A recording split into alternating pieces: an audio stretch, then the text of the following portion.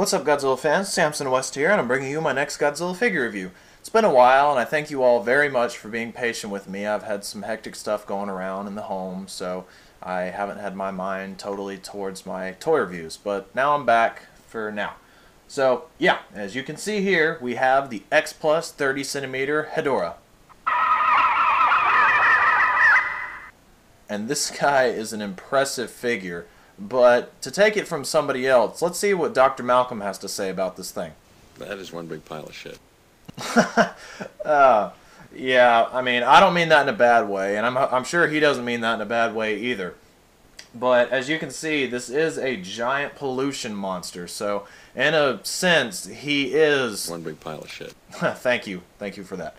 So yeah, this is my X Plus Hedorah. He is a very rare, very expensive figure, mainly because he's a 30cm figure.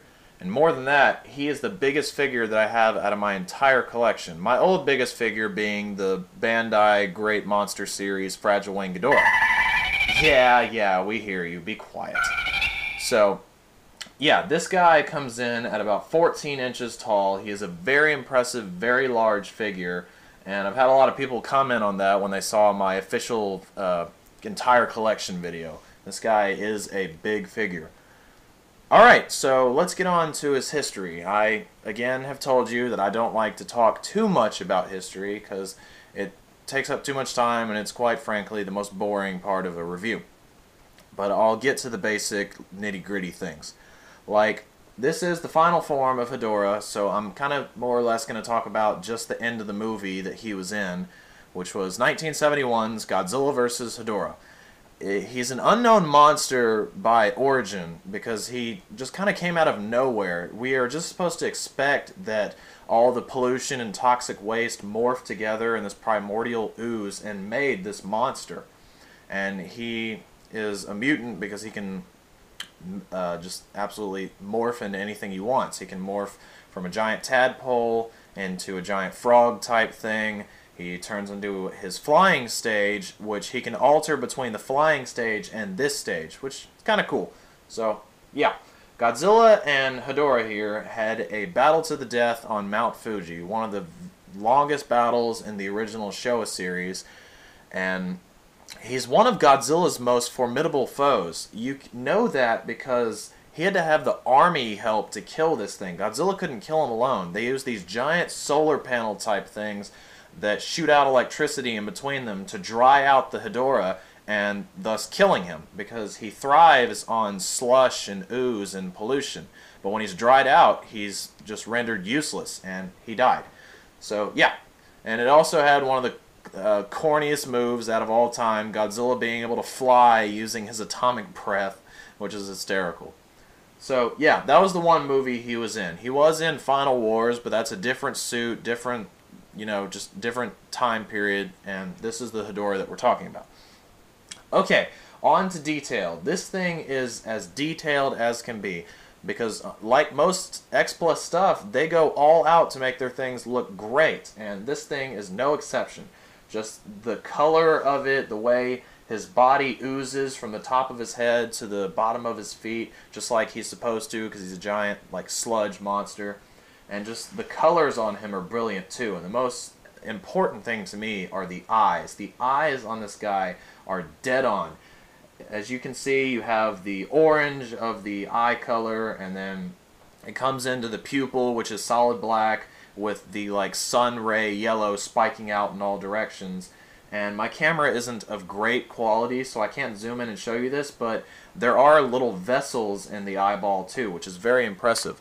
I will zoom in as much as possible to show off something that I like very much that they did with the eyes. Now, I'll pan up and I'll move his head over a little bit, and hopefully you'll be able to see what I am talking about.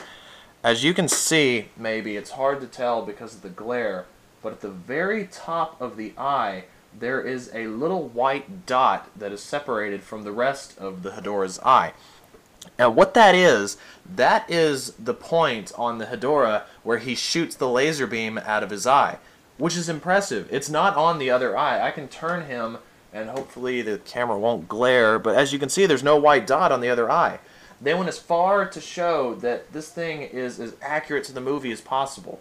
Little white dot, impressive as hell to me. I love that they did that. Wouldn't expect them to do something like that. And as you can see, on the top of the head, it has the crack that goes along the entire top of the head. That's where the, like, purring, red, glowing thing would come out, and then he would do his attack, where he shoots the laser beam out of his eye. And you can see all the brilliant colors, the yellow, which is awesome, and putting this guy back up, and I'll zoom back out so that you can see all the colors. You see the red on the head right there, which is pretty damn cool. The colors are very spot on this figure. I love it very much. Turning into his profile view, you can see he's in a slightly hunched over state, but that's something that you can't ignore, being that this is a huge figure. He's a huge monster, so he's in a hunched over state because he probably couldn't hold himself up too well. He has terrible posture, just awful posture. Okay, going to the back, you can see one of my favorite parts out of the figure, the giant hunchback bubbly thing with all the yellow and reds that are spiraling around the center of the back, just spanning out from the center, and that's pretty awesome. I love that they have done this. Just the red and the yellow look great because they're kind of a dark color, not so much that it's like vibrant to make this thing look like he's not much of a sludge, nasty pollution monster. If it was too vibrant, he would be like a, oh, happy day monster, but that's not it. And something else pretty great, under the tail, you see the yellow that goes underneath the tail. Same with underneath the arms, you have the yellow that lines the underbelly of each of the arms. And that's great. This thing is perfect with detail. Can't ask for more. Spot on, awesome. Okay, with articulation on this thing, I can go ahead and tell you that there's none because this is just a statue figure. He doesn't need to really move, but there are glue seals where the arms connect. Those are separate pieces where each of the arms connect there and there. And the head is a separate piece, but I'm not going to fool around with that too much because I don't want to break it. That would be one of the dumbest mistakes out of my entire life if I did that. The feet, I don't think are... They move a little bit. They're not meant to articulate, but they do wiggle a little bit back and forth. As for the tail, it is the same way. It moves a little bit, but that's because the tail came as a separate piece, so you're supposed to hair dry it and then slide it into place. But that's it. Nothing else moves on this guy. So, yeah, sorry for anybody that wants to make stop motion out of ridiculously big X Plus figures. Alright, now on to sizing. That is the last portion of this review, so let's go ahead and do this. If you saw my very first figure review that I ever did, not my G-Fest update, but my figure review, you saw this already, but I'm going to show it to you again. Here we go. We have the X Plus Godzilla 1971. And this sizes up pretty damn perfectly. You saw the original thing I brought in, my original review of this guy. You saw that I brought in Hedorah to size up with this. And this is perfect. They both size up great with each other. Like, Hedorah is just huge enough that he can look down on this Godzilla. And just the way they both look together is perfect. I couldn't ask for more. And that's why I had to have both of these figures. Very expensive, but very much worth it. And the best part that I kind of forgot to do with the detail, what we have here, Godzilla has his little eye patch. And if you remember in the movie, Godzilla came over and swung over and punched Hedorah in the eye. And then that made his eye crust over with this piece. If I can get it to stay in place. Kind of hard to get these things to stay in place. They're not perfect. Come on, please. Okay, there we go for right now.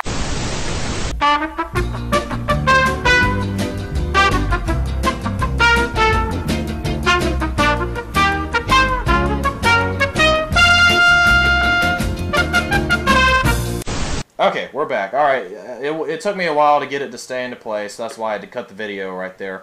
But yeah, as you can see, Godzilla punched him in the eye, and he has the crusted over eye, which is a separate piece that's supposed to kind of stay on. I'm going to have to figure out a way without gluing it on, because I don't want to ruin the valuability of this thing, or the value of this toy. So, yeah, that goes on, and that's why I had to have the internet exclusive. It came with that, and it also came with the tiny flying Hedorah, which pretty impressive. It's pretty neat, just kind of a cool thing to have. Yeah, as you can see, these guys size up great. Extra eyepiece. They both have a messed up eye, and that's cool. Bringing the Godzilla out. Alright, I'm just going to take this back off because I don't want it to fall out in the middle of my sizing portion. Alright, for my next guy I'm going to bring out, this is just hilarious. A lot of you have this figure, and so that's why I'm bringing it out to size up with this. We have the Bandai 1968 Godzilla. Oh, isn't that pitiful looking? This doesn't size up at all. I love this. If Godzilla was actually this size compared to the Hedorah, that would have been the end of the series. Hedorah would have just looked at him wrong and Godzilla would have killed over. So, as you can see, this does not size up at all.